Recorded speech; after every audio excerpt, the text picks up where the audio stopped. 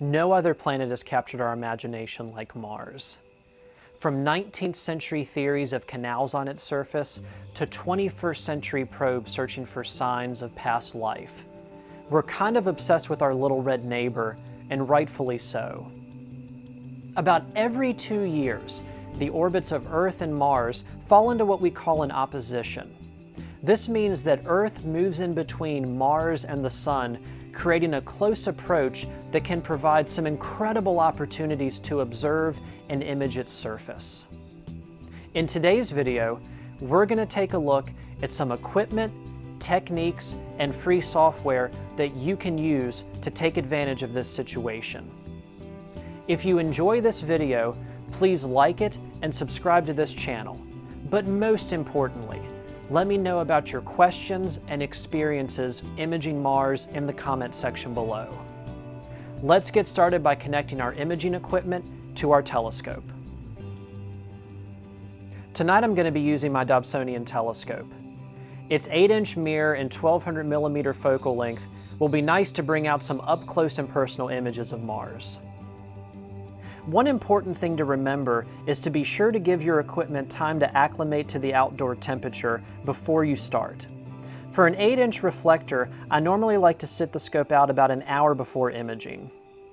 Once the scope is good to go, I'll connect my DSLR directly to the telescope using a T-ring and extendable camera adapter. At the end of the extendable adapter, I'm going to connect a 3x Barlow lens.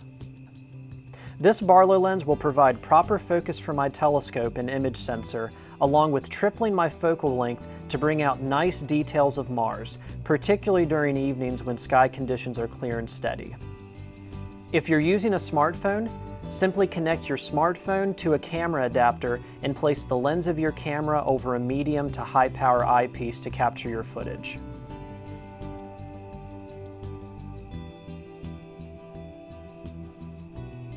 Begin by setting your DSLR to manual and open up the main menu. Make sure you're filming at the highest frame rate available, which for this camera is 60 frames per second. I've got my shutter speed set to 60, and for Mars, I've had good success with ISOs ranging from 200 to 400 when it's at its brightest and closest to Earth. Be sure not to forget to change the picture style to neutral and the white balance to daylight. Now that our settings are locked in, let's move to live view to find the planet. Once you have found Mars with your telescope, you will need to focus it using the digital zoom feature at 5x or 10x magnification. As the object moves through the field of view, make fine-tune adjustments to your telescope's focus until you are pleased with the sharpness of it. Now reset your telescope to allow for Mars to move through the entire field of view, and press record right as you start to see it appear.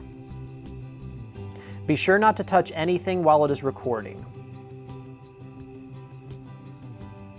Once it passes out of the field of view, stop the recording and review your footage. I typically like to get at least 10 passes at a planet, trying out different ISO settings along the way.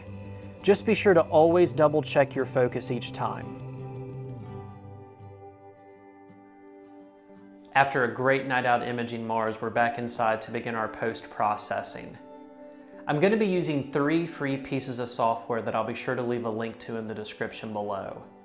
This is going to help me to format, stack, and enhance the footage of Mars to hopefully sharpen it and bring out some nice surface details. Let's get started. So the first thing we're going to do is preview the footage that we took at the telescope. I've got it broken down into ISO 200 and 400, and this is looking very promising. This is the ISO 200 footage, and I can make out an ice cap and some land features. That is the best view I think I've ever seen of Mars. That's very promising. Let's look at the ISO 400 footage. That's probably what I'm going to go with. It's a good bit brighter.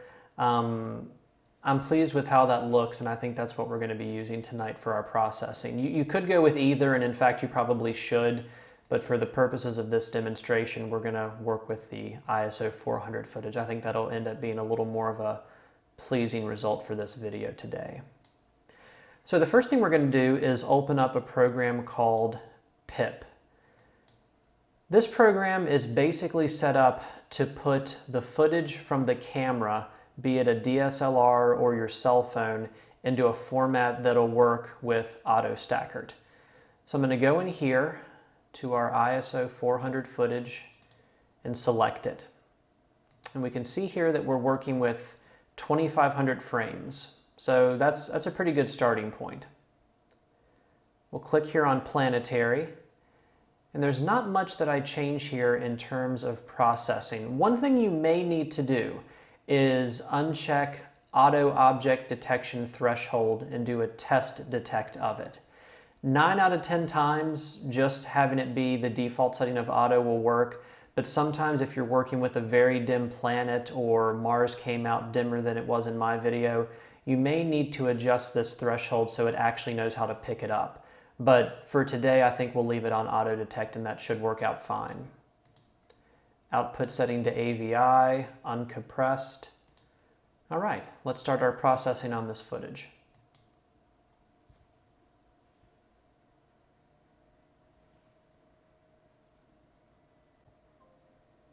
So now that PIPP has run its course, let's close out of this program and see what it actually did. If we go back here to our folder, we can see that we now have a new folder entitled PIPP. So two things that this did that are very important. Number one, it switched the format to something that works for Autostakkert. And number two, it has centered the image of our planet. It's kind of jumpy right now, but the Autostakkert program will take care of that. But instead of having it moving across the entire field of view, it is now centered, which will help us with the stacking of this for the best frames. That leads us to our second piece of software today, which is Autostakkert 3. This is going to take the footage that we just processed through PIPP and it's going to pick out the best frames to stack for the final editing of our image. So let's go to Open, go to our Mars folder, go to the PIPP footage that we just previewed, and we see here one of the frames up on the screen. I keep the default settings to basically what it was when I installed the program, and then I click on Analyze. So this is going through and looking at all the 2,500 frames, and it is going to rank them from the best frames or the sharpest frames that are over here to the left to the worst frames with the most distortion over here on the right. And this is a pretty healthy quality graph. I'm very pleased with how this turned out. It was a very clear night. And I think that's reflected in this graph right here. So the question now becomes, how much do we want to stack? If you have a quality graph that has a really sharp drop off out of nowhere, you're not going to want to go past that. This one's very gradual. I could easily do probably 60%, 50%. I'm interested to see, though, how these top frames do just by themselves. So I'm actually just going to do 25% for this. If I wasn't doing this as a presentation for the video, I probably would go in and have it do 25, 50, and 75%. And then I would just go through and see which of those was the best in processing. But in terms of this demonstration, I'm just going to stick to the top 25% in terms of frames. Now I have to go over here to decide what do I want Autostakkert to actually focus on the planet. And I'm going to begin by placing the automatic alignment points. So this has brought up 34 alignment points, which is too many than what I probably want. I found that around 20 alignment points for most planets has worked well for me. So the first thing I'm going to do is go down here to minimum brightness and maybe lower this down to about 5. All right, so that actually increased our number up to 48. So what I'm going to do now is probably go and increase the size of these. Perfect. So this has us at 22 alignment points, which is a good healthy number. The alignment points are large, they're overlapping each other so that the program knows exactly what to look for when it's stacking this footage. So we've got our alignment points good to go. We've got 25% of our best frames ready to stack. Let's stack them.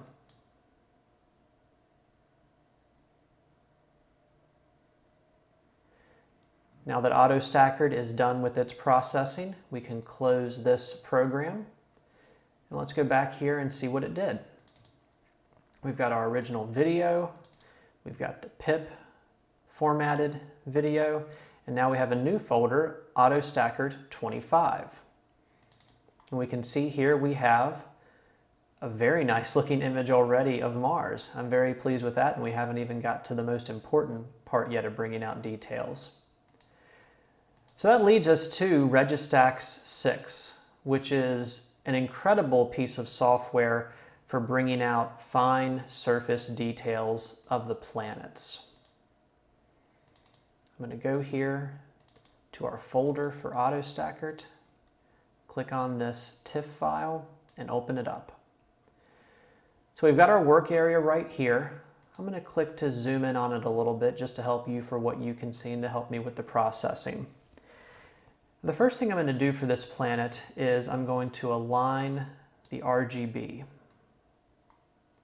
It's probably pretty close and pretty accurate, but let's estimate and see what it does. All right, it adjusted it a little bit, but it was pretty close already. Now the next thing that I do for Mars is I come up here to the histogram. I'm going to pull the histogram in here probably to around 220 on this end.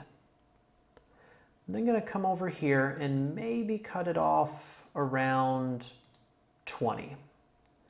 Let's stretch that and see what it looks like. All right, that looks good. That's a healthy looking image.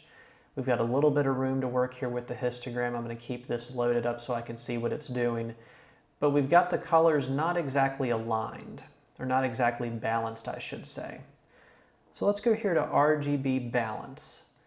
This is the interesting one with Mars. If this were Jupiter or Saturn, I would just click auto balance and be probably done with it. But Mars is so heavy in red out of the RGB that we've got to do something a little more with it.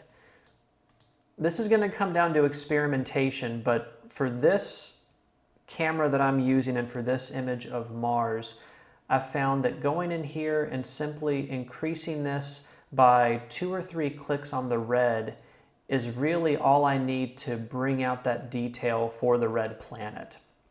For you, it may be 4 or 5 clicks, it may just be 1 click, but this is going to be something you're going to have to experiment with your image to see what is a good natural look for you. And we can see here that we've got in the histogram the RGB aligned with a little bit of a hint of red being more than the others. And that to my eye is a fairly natural looking image. Now we're going to move over here to the wavelets. And these are the incredible thing that Registax does better than any other program that I've found for bringing out detail on planets.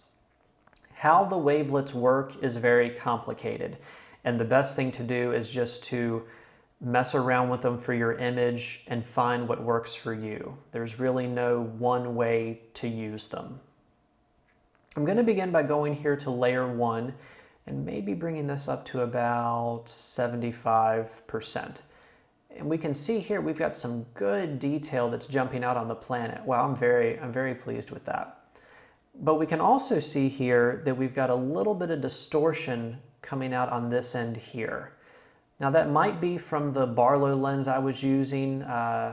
It might be just the effect of the atmosphere of Earth, but I think we can clean that up a little bit. So I'm going to go over here to denoise, and I'm going to click that up to maybe 0.25. Yeah, that cleaned it up a good bit. So we still have a good sharpening effect, but it's not overly done. Let's go down here to layer 2, bring that up to maybe 50%. I'm going to click to actually sharpen this one a little more. Then I'm going to go over here and maybe click the denoise up to 0.10. Then finally, let's mess with layer 3. Bring it up to 25 or so. Maybe sharpen that up a little bit, and then also the denoise as well. I'm very pleased with that, and this is one of the best images of Mars I've ever been able to get. What you do with these sliders and how they work for you is going to really depend on your image and also your artistic taste. I tend to really try not to over-process it. If you go in here and you just keep increasing the sharpening, yes, you're going to get more detail, but your histogram's going to go crazy and it's just going to look like it's overly processed. So finding a balance between what is real to your eye and what your imaging equipment picked up is really going to be the trick for this. One final thing we can do in Registax is come over to color mixing to perhaps add a little bit of saturation to our image, and also possibly work a little bit with our lightness. Yeah, I think that looks good. From our raw original video of Mars, to formatting it through PIPP, stacking it in Autostakkert, and bringing out some incredible fine detail of land features in Registax, we now have our final completed image of Mars. I hope you've enjoyed this video and found it helpful. Please let me know about your questions and experiences imaging Mars in the comments section below. Thank you all so much for your support, and clear skies from Late Night Astronomy.